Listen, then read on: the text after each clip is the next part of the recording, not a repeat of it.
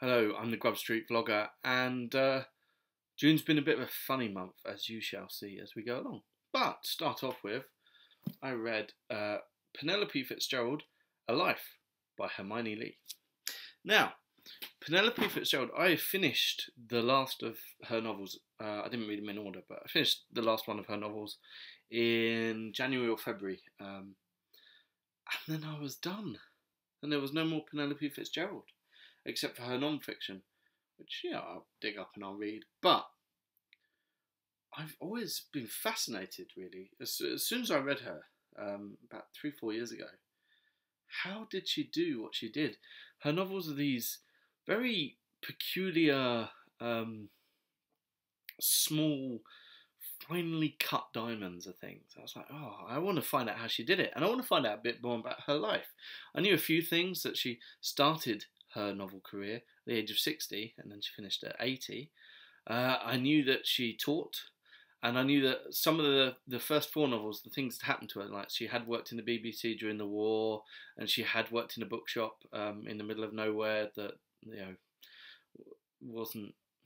didn't go so well. And I knew that she had lived in a riverboat, and that she came in as a teacher once and said, I'm sorry I'm late, my house has sunk. And so, yeah, I wanted more. And look at this beast. I mean, you get more. Hermione Lee has turned over every stone. She has gone everywhere. Not only does she have the letters and their diaries, but she even goes for diaries of children that Penelope Fitzgerald taught, so that you get impressions of her from the point of view of her students. She goes everywhere. She interviews everybody, anybody you could think of. You learn so much about her. And that's when I realised that I didn't really want to know all that much about her, or that she wasn't quite, I didn't find her as interesting as I was expecting to. So this is a really good biography. It's probably the very best biography you could get about Penelope Fitzgerald. I don't think it could ever be bettered. But it turned out I didn't really... Ooh, it's dropped. I didn't really want to know so much about Penelope Fitzgerald. I think part of it is that she was born to a very rich family, all bishops and things, and that they were all very exceptional, and that she grew up expecting to be exceptional. And then life got in the way, and then she came out sort of as a novelist and fulfilled that. More about that later. And fulfilled that exception. And as such, I didn't get on with Penelope Fitzgerald that much. And the more I found out how she wrote her books, like she was a very fierce editor and all this kind of thing, it was great, but it took some of the mystery out of the books, and I kind of finished the biography almost wishing I hadn't, and that I'd been left with my own ideas of this sort of otherworldly wizard of writing. And the book gave me a full human. It turned out I didn't want her to be a full human. So it's a great book, but I didn't particularly enjoy it. So there you go. Now the next book was Virginia Woolf, The Waves. I need to stop going. Sorry about that.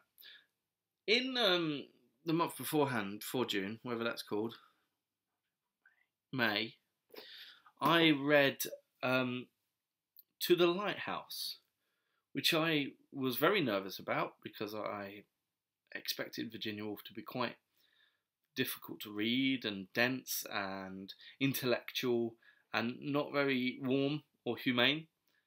But I found it really warm and humane and wonderful, and I really loved the characters. This I found better. This came after To the Lighthouse and is in many ways more experimental. It's about 5 friends. And so you have this sort of framing story, which is, and I'm doing this because it's the sun rising and setting is the framing story, and we get little moments of that, and that reflects their lives. So you get the sun rising, and then you get them as children, and then a bit higher them as teenagers, as students, young adults, middle-aged, and then old. And you get not their internal monologues. It's very peculiar.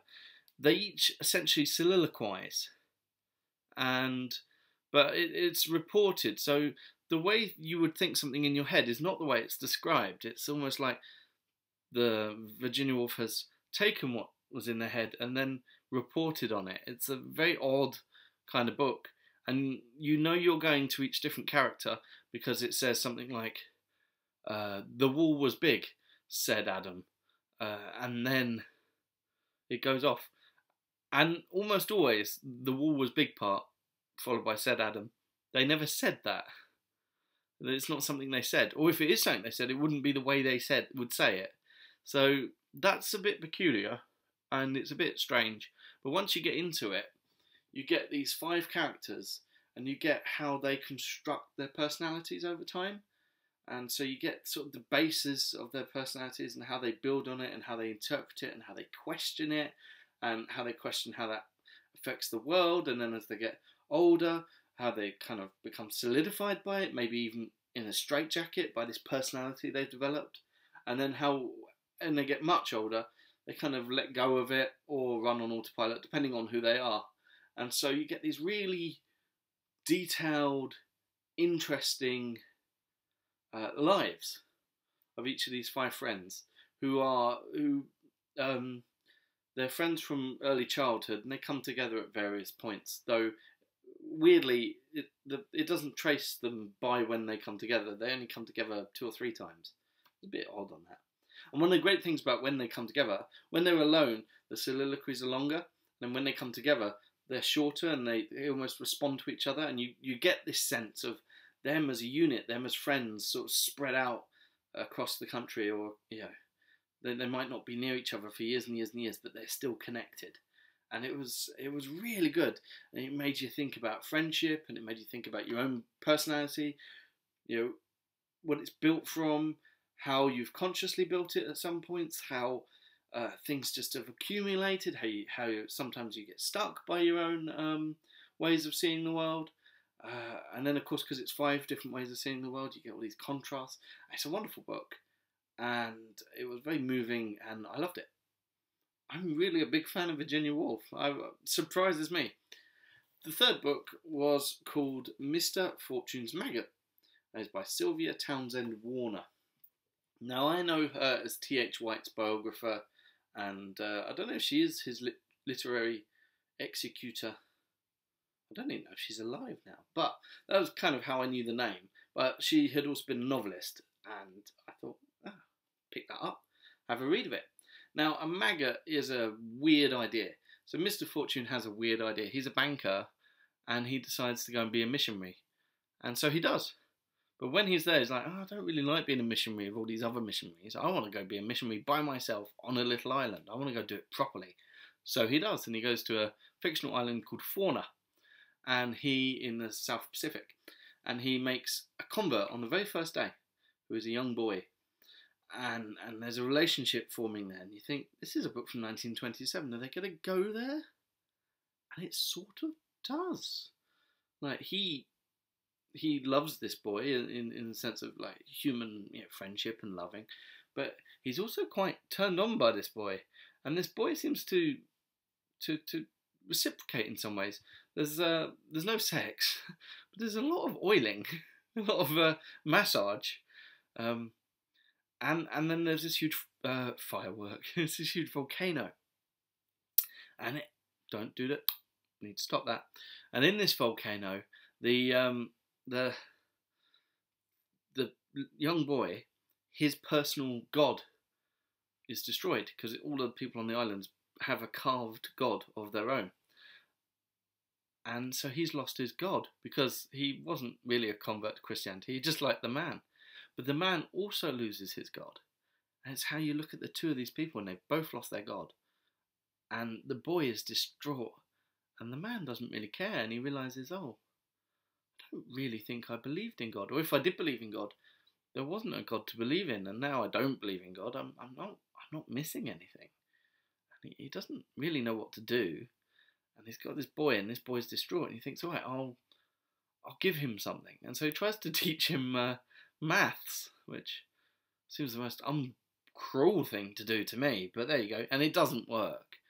And he comes to the realisation that he, being from a sort of a colonial country, from a colonial culture, can't see anything he loves without trying to add to it or change it or improve it. and in doing so, he's a harm. And so he's a harm to this boy, and he's a harm to these people, so he goes away. And that's the end of the book. And it was a very interesting book. The issues were interesting. It was very simply written. He was this kind of plain man who is confronted by all these unusual things and doesn't really know what to do. And it was very good. But it did end very suddenly. And I really wanted to get back to my next book. Another Virginia Woolf. I read Mrs. Dalloway. And this is the book I was reading when I caught COVID. I told you I'd get back to the cough. So I'd read most of it. I felt a bit weird. And I'd gone to get my second jab. And I thought, oh, I've got a bit of a cold coming on. But I've had a few colds during this COVID time.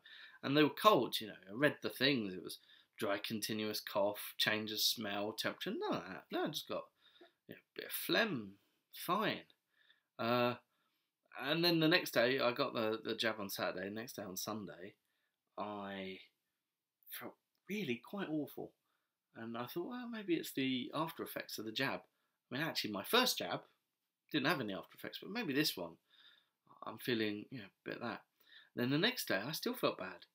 I thought, I better go get one of these lateral flow tests, because I can walk in and get one on the way to work. I thought, I'll go do that. And give me the morning off, and it came back positive.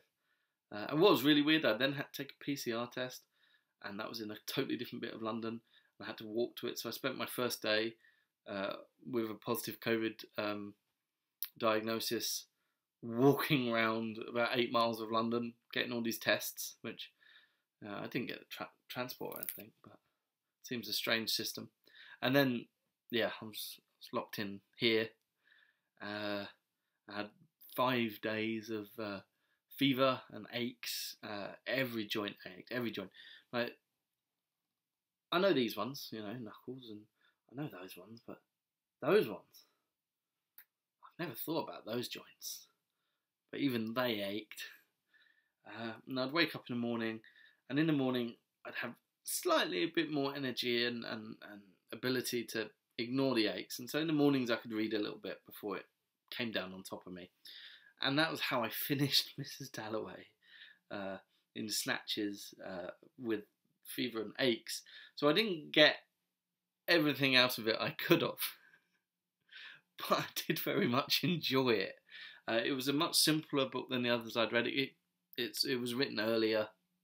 It's about Mrs. Dalloway, and she's getting ready for a party, and as she's doing so, she's thinking about the two other people she could have married and kind of the other lives she could have led.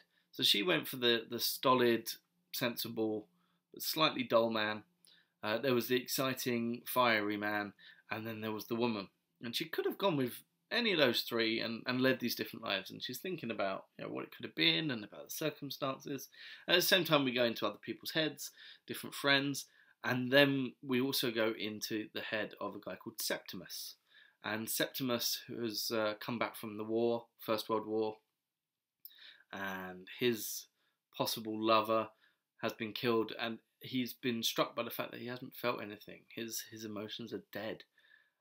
And as a result of this, it starts to drive him mad. He gets PTSD. And then his emotions start spiking and lowering very, very rapidly. And at times he's filled with this sort of rapturous joy. Oh, the world's lovely. The leaves are talking to me. Everything's great. You can solve all the world's problems. The leaves have told it to me. It's love. It's love. And then other times he's right down. Everything's terrible. Everything's terrible.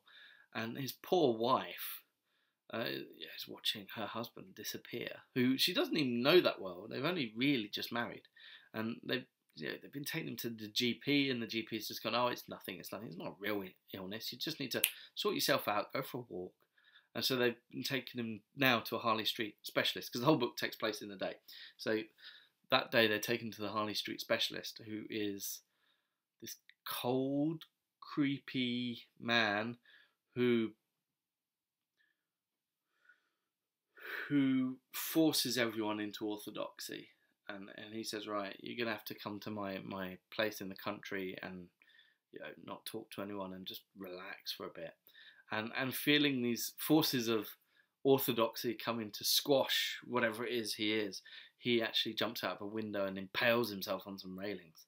So that's going on, as well as Mrs. Dalloway going and buying her flowers for her party. And then it all comes together at the end of the party when the suicide man, Septimus, is one of the topics. And so the party's the bit I read with COVID. And I still managed to really enjoy it because you've met a lot of the characters who are going to the party already, and you've been in their heads a little bit, and you get to know them a bit. So now at the party, you get to see how they are together, and you get to see Mrs. Dalloway in her element. And she's a wonderful mixer. She's very good at going and solving little disputes and introducing people to each other. And if there's someone over in the corner who seems a bit lost and alone, you bring them in here. And she's really, really good at it. And so this party happens, and then the party fizzles out, and then the novel fizzles out. And it fizzles out just before she's about to see again, who she hasn't seen, the two figures she could have gone with. So in some ways, her story doesn't have that ending, or at least doesn't have that climax. But at the same time, again, humane, really good characters, really in depth looking at how they are. I mean, I find all Virginia Woolf characters think about death, suicide, and their central personalities a lot more than, say, I do. I mean, I don't walk about when I'm walking down the street thinking, oh, I'm going to die one day, or what is the nature of my personality? Maybe she did, which is why she did go and kill herself. But still, yeah, there was a warmth and a humanity, and that was great. And it at least took me out myself for some of those horrible COVID-y mornings. Now, the next book I read is a weird book that I read at a weird time. It's by Beryl Bainbridge, and it's called Young Adolf. And it's about the 16-year-old Adolf Hitler coming in on a false passport to see his brother in Liverpool. And his brother's wife did a memoir where she said about how Adolf Hitler did visit them just before the First World War. Now, in terms of my timeline when I read this, it was on the last day of the aches and pains, so they were less but constant, and I read this in one day to distract myself from them, really, because I don't find films all that distracting.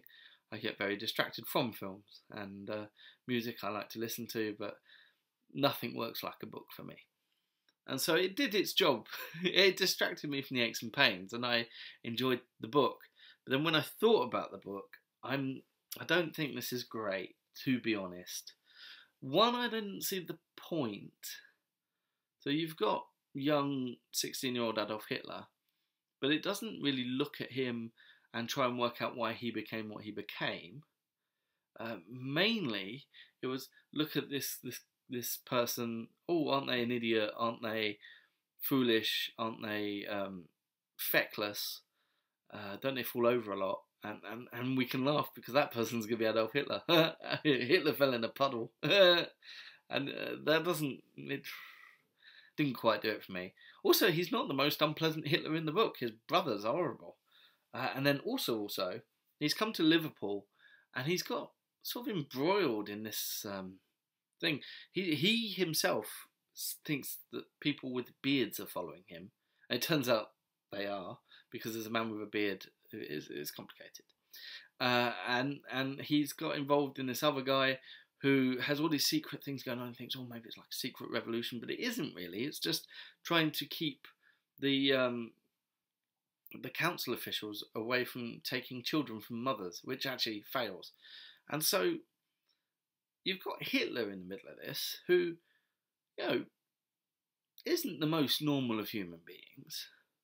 But he seems so much more normal than every Liverpudlian in this book, who do all kinds of weird things for no discernible reason, and all this sort of abrupt violence. In fact, when he leaves Liverpool, he's glad to get out the madhouse. So, yeah, and that reminded me a bit of An Awfully Big Adventure, where a lot of the characters, I didn't really follow their motivations. Maybe I just don't understand Liverpudlians. But yeah, that was that book. Then the next book was again by Beryl Bainbridge and was Master Georgie. Now, again, in my personal timeline, the aches and pains period was followed by the nausea, foggy mind confusion period, which was about 3 or 4 days where I just couldn't focus on anything. Well, I was a little bit confused, a bit befuddled. Everything was swirly. I felt kind of sick. It was, you know, when you wake up and you're still a bit drunk. It felt a bit like that. Like I didn't read for a while. I think I read the first chapter and then couldn't continue for several days. And then when I did, I really liked this book. So, Master Georgie is a surgeon who decides to go to the Crimean War, and various people in his life decide to follow him. And then it's their experiences during the Crimean War, down in the camps at Balaclava and outside Sevastopol and things like that. And you know what? The Crimean War is a brilliant setting for a book. I looked on Wikipedia to see if there were many other, English novels set then, and it only listed 3. Now, I know it's not an oracle, it doesn't know everything, but I was surprised because Crimean War's got everything. It's got people dying from incompetence and blundering and lots of corruption and lots of private deals between people that leads to hundreds of people dying. In fact, it's very relevant to now because the people at the top didn't care about the soldiers at the bottom. They were just there to be got through. And that's very much how I feel like our government has treated us during COVID. They had no, I mean, of course they don't know who I am, but they had no interest in protecting me. If I get it, I don't get it, I live, I die. They could not give a shit. And it was very much like Crimea. It felt it felt really similar. Just throw these people out there. Just build a wall with their bodies. It doesn't matter. And also, it's got these wonderful premonitions for the First World War. I really do think Crimea should be used for novelists. I think it's a very good goldmine. And she does get her few nuggets out of it. She really does. So it's a bit of an odd book in that it's written in chapters which are almost like little self-contained moments, or self-contained, a day or two or an afternoon. And you have to then put the novel together out of it. It's not a smooth novel. You have to take the pieces she gives you and construct it. And as such, it was really, really interesting. Because of the Crimean thing, mainly, the characters were decent enough. Why they followed Georgie, each of his hangers-on had a different reason for doing so. And it all made sense. Unlike the Liverpudlians in young Adolf. So, yeah, and then just, I've forgotten the name of the place, Valis, the first place they camped that was full of cholera, and then they moved on, and they didn't attack Sevastopol when they should have, and, the Light Brigade, and although these things are almost just off the book, they all impact the characters and everything like that, and it was, it was really, really interesting. It made me watch some documentaries about the Crimea as well. I was very entertained by it once I could get myself together to read it. Now, the next book I read was My Year of Rest and Relaxation by Ottessa Moshfegh. I read it because the title made me laugh. It made me laugh because I'd had 10 days of not rest and relaxation and then was thrown back to work where I was expected to pull double duty because there were people off with COVID. And I really was not ready for it. And so I wanted rest and relaxation. And I thought it was a amusing thing that maybe I had had it by being sick and horrid. And it's about a woman who is empty, completely empty. She has no connection with anybody around her. She has no connection with the world around her. She's not even an egotist. She doesn't even have a proper connection with herself. She's just a blank. And she doesn't know what to do with her life. So she decides, I'll go and get as many medical sleeping aids as possible. And I'll hole up in myself. And I'll take these drugs and I'll sleep. Then I'll wake up a bit and I'll have a bit of food. I'm sure my friend will come and annoy me at some point. And I will watch old Whoopi Goldberg films, and then I'll take some more drugs and sleep. And that way I can spend an entire year hibernating, and that's her plan. That's how I do a good life. And, it's not a nice book. It's a woozy, druggy, sleepy, nightmare-y book. It reflected very much how I felt myself. I didn't take any drugs with the COVID or anything, but just this sort of weariness really did speak to me. It reminded me a lot, actually, of my third year of uni, the summer of my third year of uni, when all my friends had gone back to their respective homes, but I decided to hole up in where I was at uni and write essentially the 3 years worth of essays that I hadn't written yet. So it's 40,000 words of essays, and I buggered up my sleep schedule, and I couldn't sleep for 2-3 days at a time.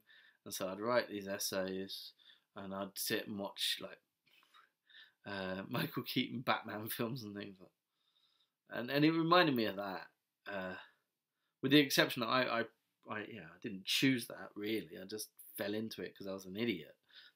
But it's not a nice book, but it really does capture that malaise, that weariness of life.